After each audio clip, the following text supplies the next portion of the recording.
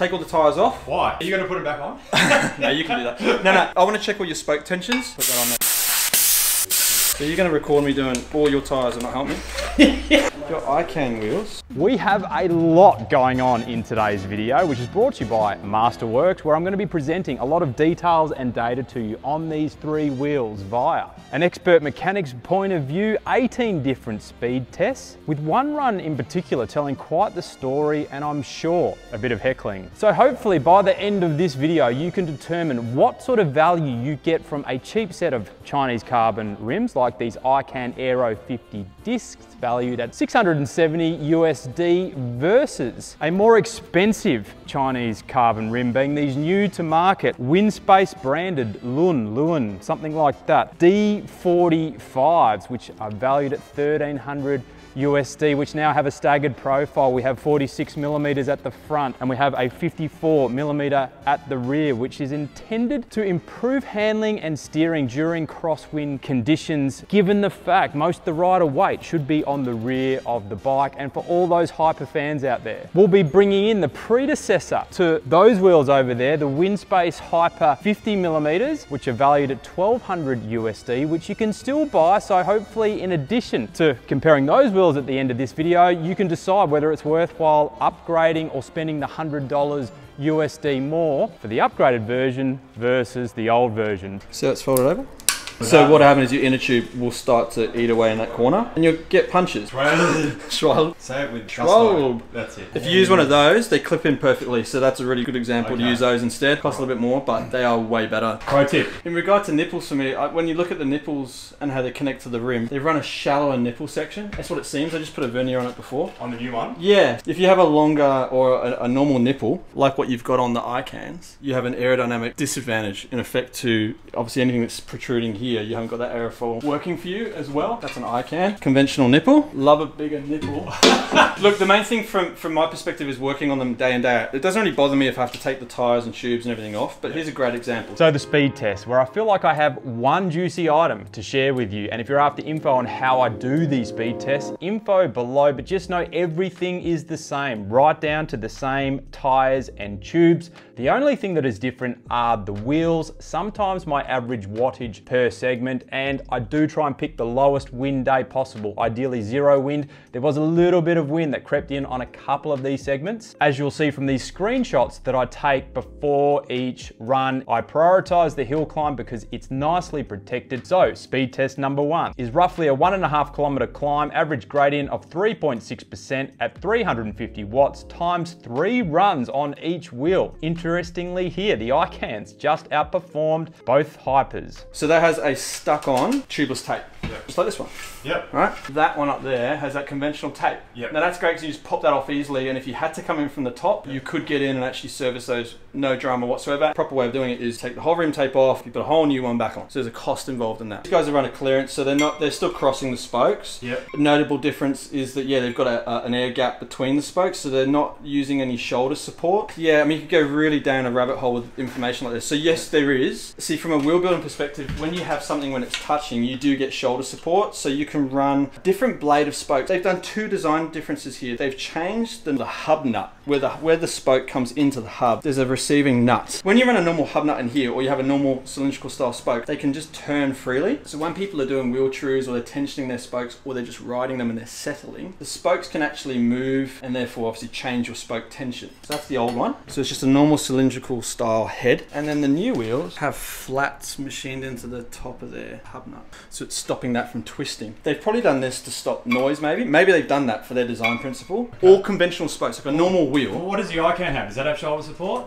Yeah, you could go into any bike shop in the country and order, or I can custom cut spokes here. So I can make you a spoke to whatever length. You can walk in with a weird, wonderful Chinese wheel and I can make you a spoke. If you come in for this, I cannot make up a spoke on the spot. You've got to use their spokes. Do they give you spare spokes? Yeah, they do. They do, okay, cool. Today's video sponsor is something a little bit different, but something I'm paying a lot of attention to, given the fact my wife Alice and I's savings are being eroded by the day because of inflation. And even during my research on the ICANs and the Winspaces, both Chinese-based companies, I ran into a lot of articles about the Chinese economy collapsing and how it could devastate the global economy. So if a bank account is losing money to inflation and markets are headed for more turmoil, then how are we supposed to make our money work for us? So we can buy more bike parts. You can do what 8 out of 10 ultra high net worth figures are already doing and look at alternative assets such as contemporary art with an average appreciation of 33% annually last time inflation was this high, outperforming gold, real estate and the S&P 500 during the same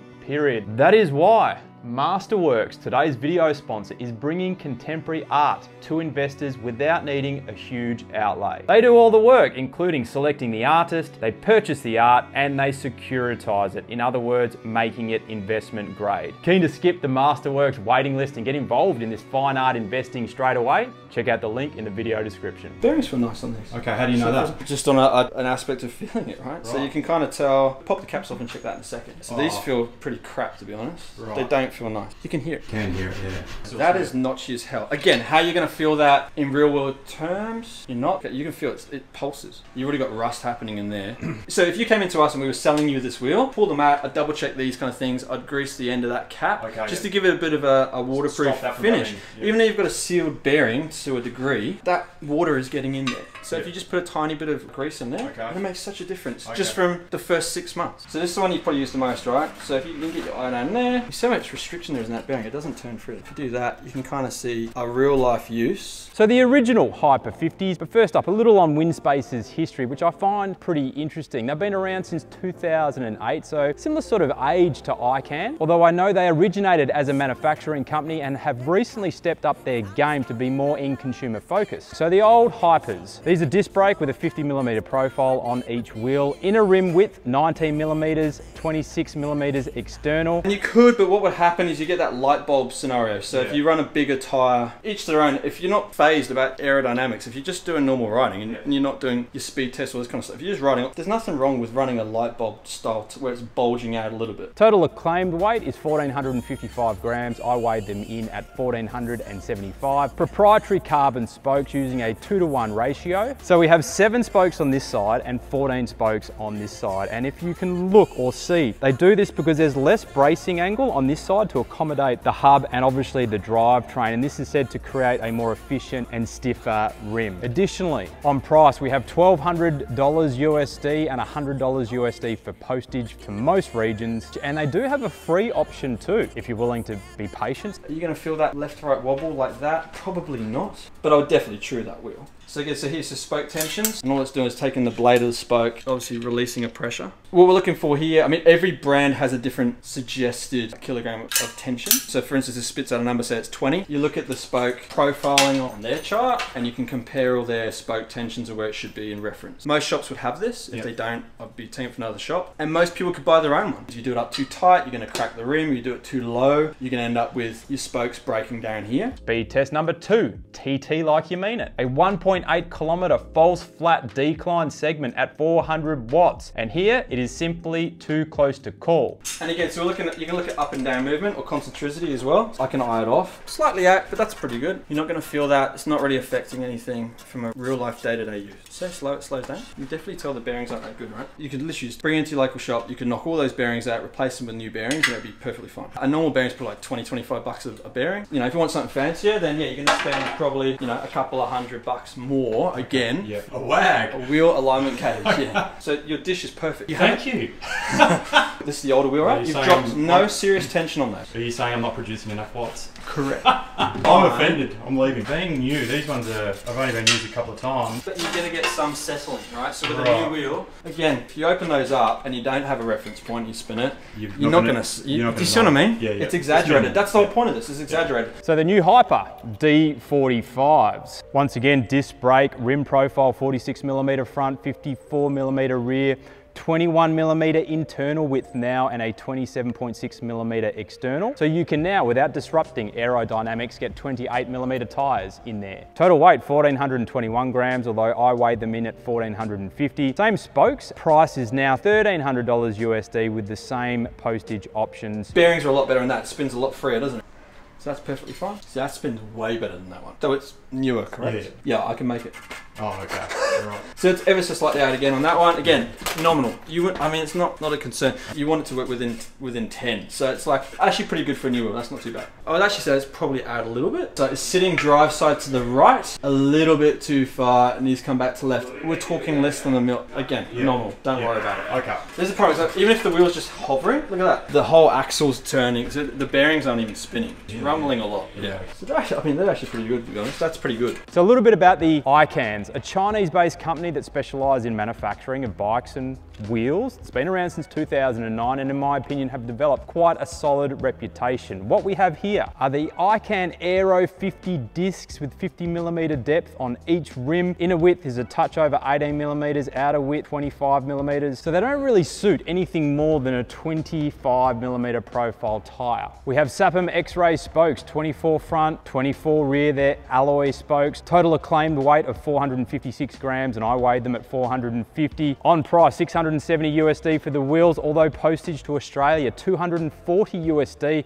postage to the USA, 188 USD, and postage to the UK, 155 USD. So for me, in little old Australia, these wheels are coming in at 910 USD dollars, roughly $1,300 AUD. So all of a sudden, these cheap wheels aren't coming across overly cheap. In addition, something that you should be aware of is if you have a manufacturing defect on these wheels, which have a 2-year warranty, as do the Hypers, with the ICANs, if you find the defect after 30 days, you're paying for postage. But then the bearings have gone to shit, so it's Okay, yeah.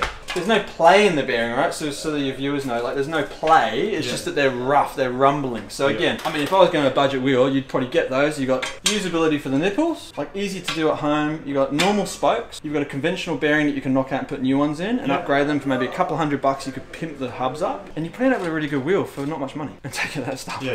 How much is ICAN paying you? There'll be someone in the comments saying that. ICAN rang him up last night from China. Okay, so this rear one's got you would true that.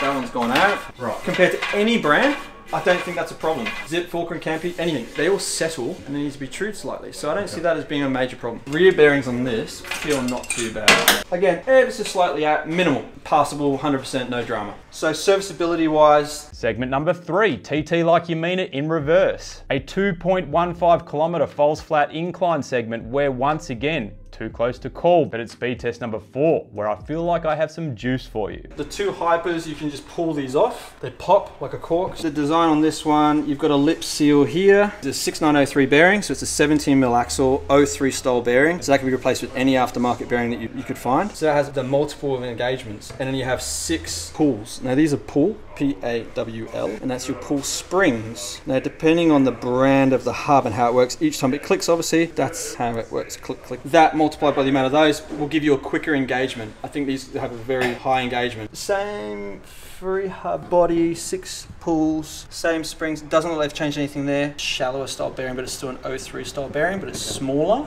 These are not, you cannot pull this free hub easily off, so your axle is threaded together. So with this one, you will have to do some more tooling. So you got to unthread that cap, and then you push the whole thing off. You see what I mean? So it slides off that way. 3 pulls. Okay, this is where you can tell it's cheaper. This is a basic free hub body. I can also tell just from holding it, it is a lot heavier. Right. So even though this may be lightweight, this piece is super heavy compared to that. Even though it's different cassettes, yes, blah, blah, blah. Just from doing this all day long, you can tell the difference. This one runs a spring which runs radially around the outside. That is your pull. Obviously, you can see that working. And your spring is actually running all the way around the inside. What often happens with this type of free hub is when they get really dirty, the springs snap. That one spring is holding all 3 together. These ones here are running individual springs. So if you were to snap that spring and that pull fails, I mean, it's going to make a mess inside, but if that does fail, it tends to just drop away and then all 5 of the other ones are going to work. When this one goes, you'll find that you'll lose the engagement and it will just spin on you. From a performance perspective, that's better,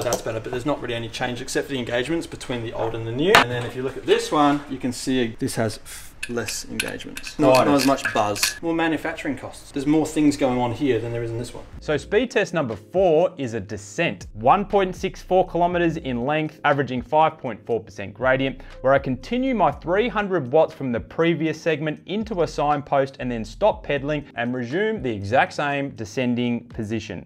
the times here are clearly in favor of the Hypers, and I actually felt something happen here. The descent hits roughly 10% for a while, and there you tend to gather solid speed. Both the Hypers hit max speeds of 87 kilometers per hour. However, with the ICANs, when I was descending, I kind of felt like they maxed out at 80 kilometers per hour. Turned out to be 82 kilometers per hour, but I felt like they could have or should have kept going, and they just simply didn't. Additionally, swapping the wheels over, one big thing I noticed was the Hypers definitely feel like a stiffer, more aggressive wheel, and the ICANs feel a lot softer, making the T1500 behind me more comfortable. So ultimately it depends on what type of riding you like to do. These speed tests take me a long time to put together, so if you're getting value from this or this video, if you could give it a like, helps the channel out, I would greatly appreciate it. Today, You've got bikes to service. we got stuff to do, Yeah, and your bill is racking up. Yeah.